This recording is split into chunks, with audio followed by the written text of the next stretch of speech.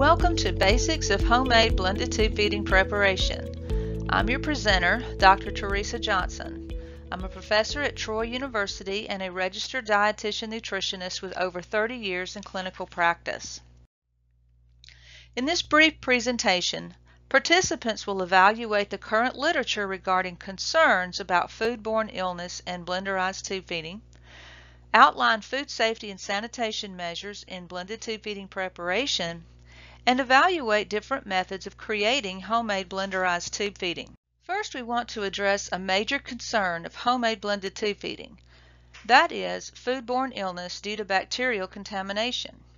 Most studies showing high microbial loads in BTF were conducted in countries where food handling conditions are quite different from those expected in the United States and other developed countries. Consequently, we conducted a comparison study of commercial enteral formula, a baby food blend, and a whole food blend tube feeding in a U.S. hospital setting. The food blends were prepared in the hospital kitchen, and we followed accepted food safety standards of U.S. hospitals and homes. All three formulas were poured into tube feeding bags and delivered via pump for 4 hours in a non-occupied hospital room. We ran the formula into a trash receptacle. We sampled the products at baseline 2 hours and 4 hours. We did this experiment on 3 different occasions. We found that there was no difference in bacterial load between the commercial or blended tube feeding at any point, even when we violated the hang time by 2 additional hours. All 3 feedings were acceptable for human consumption, meeting the U.S. FDA guidelines. In a follow-up study, we measured microbial load of 50 home blended tube feeding preparations using the same whole food blend recipe that we employed in the hospital study. We delivered meal kits to 50 participants who agreed to follow acceptable methods of cleaning the blender and utensils prior to the arrival of the meal kits and prepare the blend according to the directions that we gave them. They prepared the blend, poured it into a feeding bag, and placed it in ice in a cooler.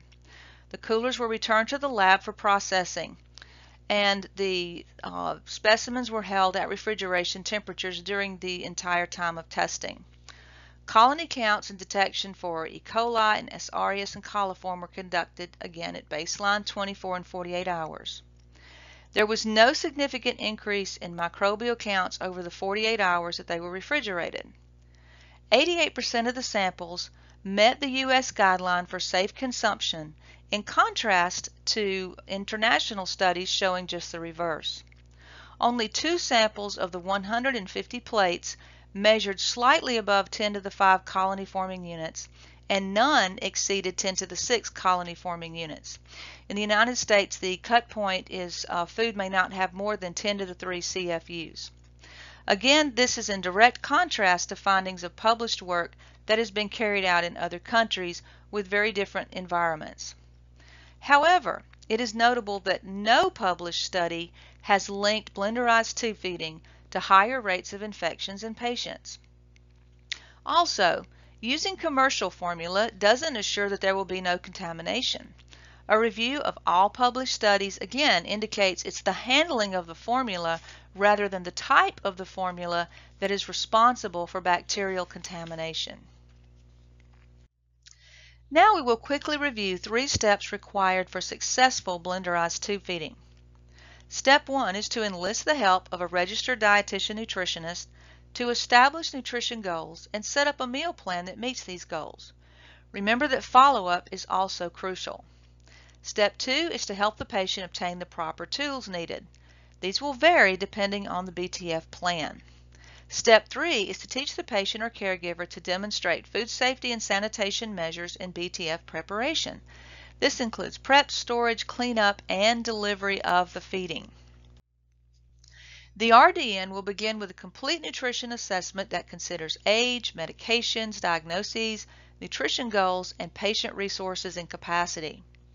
Tube size and delivery method must also be assessed. For example, will this patient receive their feeding by pump or syringe or bag?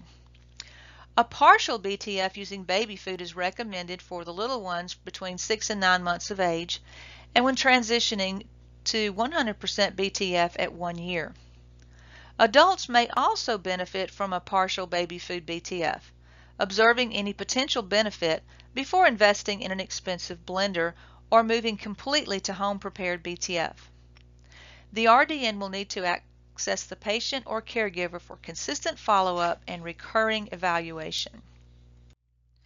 The RDN may suggest and employ one of three methods for creating a BTF meal plan: the Choose My Plate tool, the Exchange method, and the Recipe method.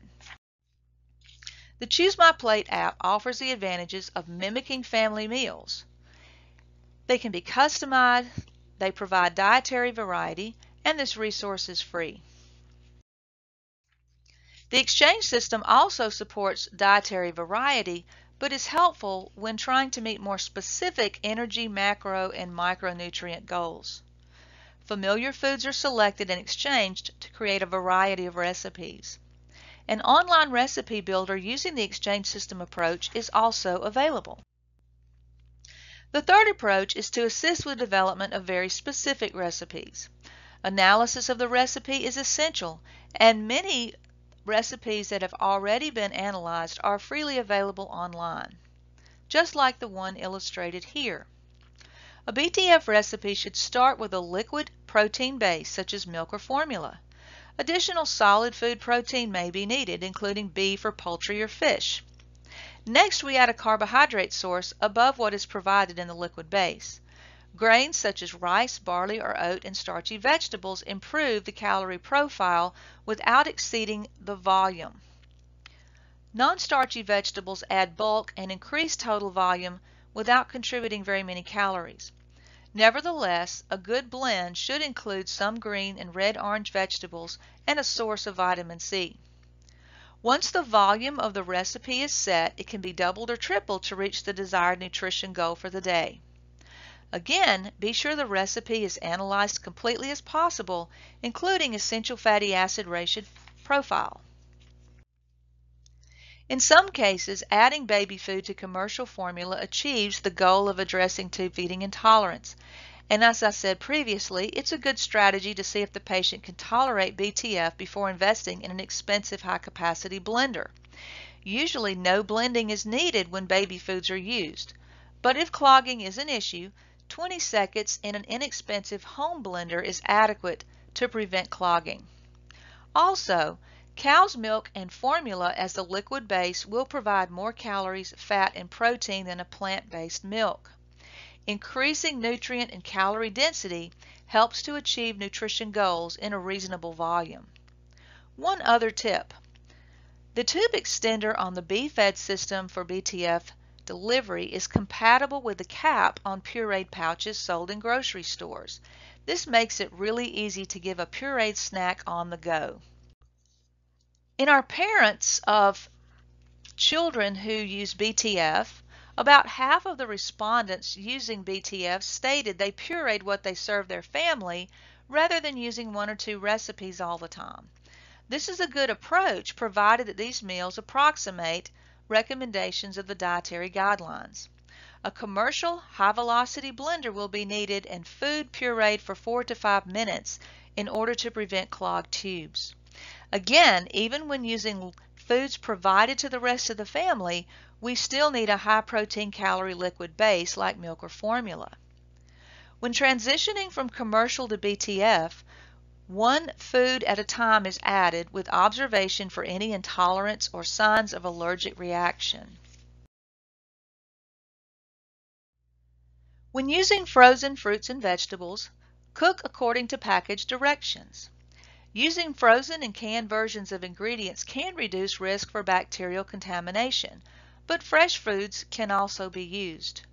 However, based on our research, I recommend that all fresh foods used in a blended tube feeding be cooked.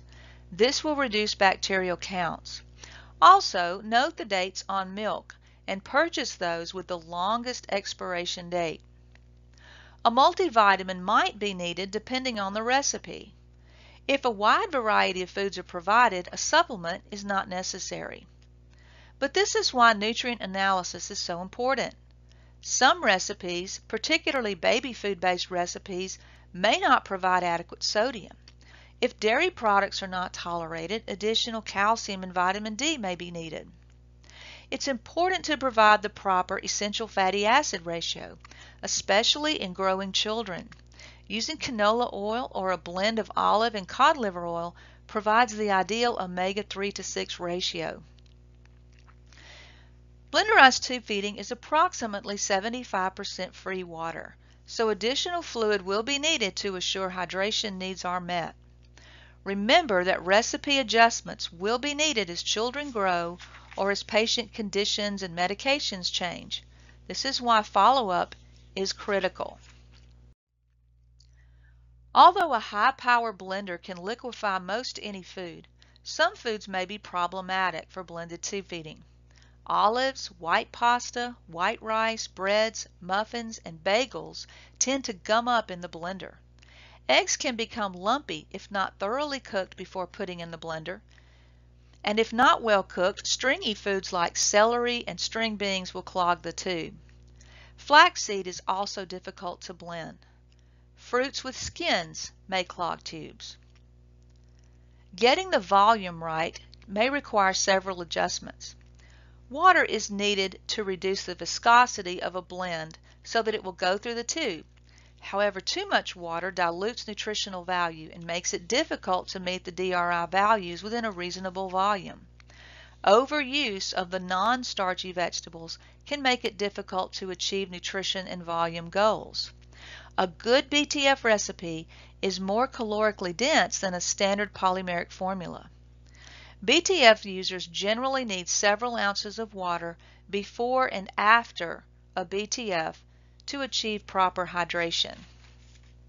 Remember that the same food safety guidelines apply when making BTF. Proper hand washing, clean surfaces and utensils, and prevention of cross-contamination is required. Ingredients must be thoroughly cooked and the water source evaluated for any potential contamination. Dairy and fruit juices must be pasteurized. The blender has been identified as a potential source of contamination in BTF. First, the blender must be designed such that it can be completely disassembled. Some models do not allow for the blades and gasket to be removed from the base of the container and should not be used for BTF preparation. Some of the commercial blenders may not be used in a dishwasher because of potential damage to the container and rubber seals. Consequently, they must be disassembled and sanitized per the U.S. Food Code requirements. Wash in soapy water, rinse, submerge in a chlorine solution for about a minute, and allow to air dry. Again, BTF preparation requires the same expected sanitation measures used at homes and hospitals, including proper hand washing, clean utensils and surfaces, and avoiding time and temperature violations. BTF must be prepared with clean and sanitized equipment, labeled and dated, stored at proper refrigeration temperatures, and discarded after 24 hours. Assure that thermometers are available. Homemade BTF should not be left at room temperature for more than 2 hours. However, commercial blenderized tube feeding may hang between 8 and 12 hours based on manufacturer recommendations. When homemade blenderized tube feeding is not an option, commercial BTF may offer several advantages. First, they are prepared under sterile conditions. They're shelf stable. They can be used in every conceivable environment, including when a kitchen and equipment are not available for BTF or they're cost effective. Some patients routinely make BTF but rely on a commercial blend for travel, school, or other venues where making a blend is not feasible. To summarize, blenderized tube feeding is largely a patient and care-driven phenomenon, and failure to screen and guide patients who are interested in or who are using BTF may cause them to go it alone. BTF users and caregivers are often very passionate about their feeding choice, so providing support for their decision where it's appropriate is consistent with patient-centered care. I leave you with a sobering quote from one mother who said, I changed to blended feeding when it dawned on me one day that my son had not had a vegetable or a fruit in 5 years, and it was the best decision I ever made. Thank you for attending today. I hope that you found this information helpful. This educational offering was provided to you by ASPEN, supported by an educational grant provided by Real Food Blends.